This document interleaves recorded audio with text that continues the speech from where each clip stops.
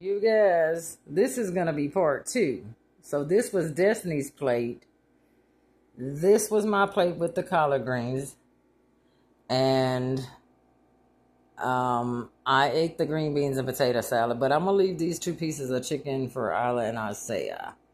So I just wanted you guys to see the aftermath of what me and Destiny did.